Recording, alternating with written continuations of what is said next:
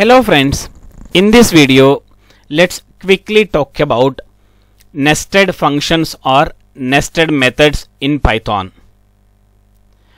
In the previous video we talked about functions or subprograms or methods, all are same. See, the purpose of function is to increase the readability, increase the modularity, increase the maintainability of the code.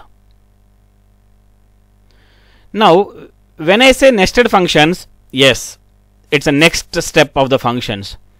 There are some cases where you may need to repeat the same code multiple times within the function. So that time I am going to declare one more function within the function. Then I can call that function whenever it is required. So let us take, so there is a I am already dividing my main program into multiple functions. Even after dividing that, I need to divide some more, that is called as a nested functions. So this is a function has been started. Let us say this entire window is a very big page or very big program. So inside that, so I will be writing a one function starting from here to here. Let's assume it. So this is a function 1. This is function 2. Assume it. It's not a horizontal way, but vertical way it will be there. But I'm just explaining you in a horizontal way. Now this is I divided, even though it's a very big program, I divided into 3 functions. Even though in a particular function f1, I have a couple of statements repeating. Here it is repeating like 3 lines or 10 lines is repeating here. Maybe again in the next after some here again it is repeating same 5 lines. After that again at the end also it is repeating. Let's assume it. Same again it is repeating. So let's take some more time. It is repeating here also. Same 5 lines. So now again it is redundant code we have in the same function. 4 times we have 4 into 5, 20 lines of code we have in a same function. So that time what I do is, so I'm going to declare a function like a sub f1. Make it the name. I'm giving the name. Okay, and I'll keep these 5 lines in the sub f1, and I'll call here. I'll call here, and I'll call here, and I'll call here, and I'll call here. See, rather than having that redundant code in a single function, so I'm declaring a new sub function, and I'm calling wherever it is required. I'm invoking wherever it is required. So this is called as a nested function, because this sf1 is defined inside the f1. This is outer boundary of a program actually. Okay, so now sf1 is called as a nested function inside the main function f1. Similarly, if you have sf2 here in the f2 function, this is called as a nested function in f2. Here if you have sf3, then you can call nested function in main function f3. If you have only direct functions, individual function, then we won't be calling as a nested methods or nested functions. But if you have a scenario, then better to go for a nested functions. So let me show you practically how to implement, how to do 1 or 2 examples on it. I am writing one of the basic stuff here just to explain in a detailed way for you. So let me quickly go to the Python IDLE.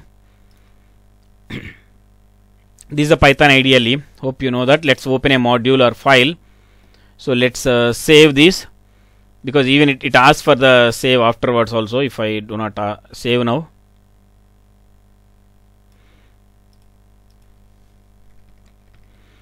Nested. Okay, so here this is the place where I am writing my code. So slowly I'll be moving into Jupyter or Spyder maybe in couple of days. So maybe more or less you don't feel that much difference.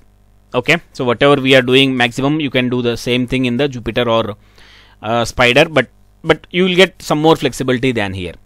But still, yes, I feel comfortable either Jupyter or this Python default wind IDLE or Spyder, because I'm very familiar with all these 3 windows. I have all these three softwares in my PC.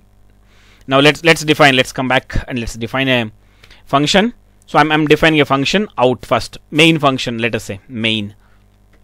So main function. So I'm defining main function. So let's define a comma b,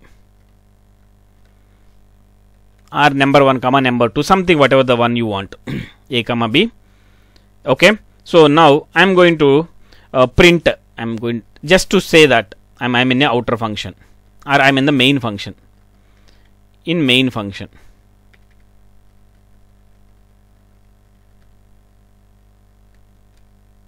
Sorry. Okay. Yeah. This is the print one. So then I'm going to declare sub function or nested function. Okay. I'm going to make it as a sub or nested. I'll make it as nested to become familiar that name, nested underscore function. Let's do that. So here a and b already defined at the top, so I can directly use it, a comma b here again. Okay. So I can take that.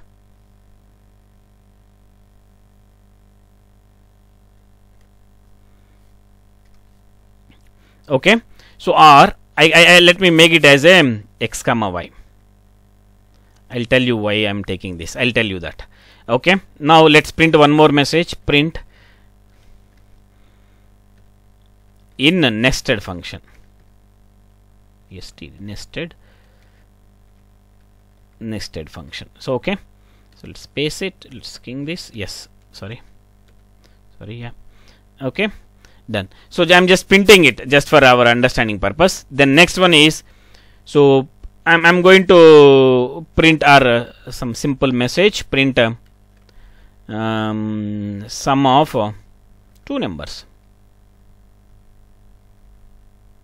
Sum of numbers or two numbers, whatever it is. Numbers comma x comma y comma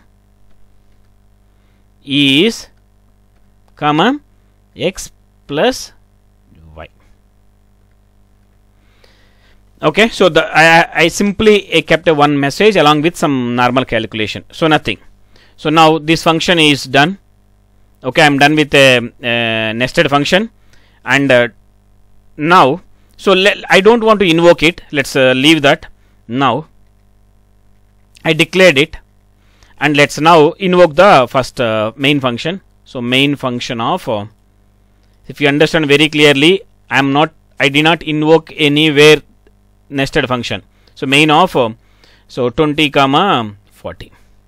If you understand very clearly here, so whenever I invoke the main function, see this will be called after that.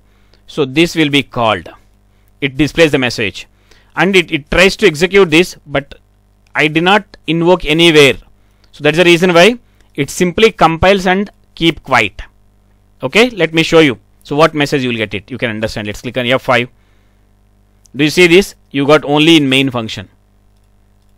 Even though you have two print statements in the nested function, so because you do not invoke anywhere, so this method doesn't execute. It's simply compiled and kept quiet. Okay. Now, so why should I call it? See, you declare 100 functions until and unless you invoke it, that won't be get executed. So to invoke that, you can directly call, this is the sub function, this is a main. Now you can invoke like this with the name nested of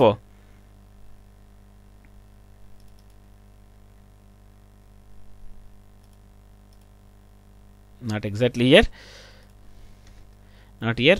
Yes, nested of a comma b. Now if you understand very clearly, you will get all the stuff. You see this, I am in the main function. Let me show you the picture. This one is displayed. Next one, because of this invokeness, so this one is executed in nested function. Then sum of two numbers 20 comma 40 is 20 and 40 is 60. Let's send like a 50. You know that what kind of output I'm getting. Still I want to show you that. So I'm in a main function, nested function, sum of two numbers is 70. So hope you understand here. So why the inner function did not execute for the first time? Why? Because it was not invoked earlier. So if you remove that invoke, then this piece of code won't get execute. So that's how my nested function works.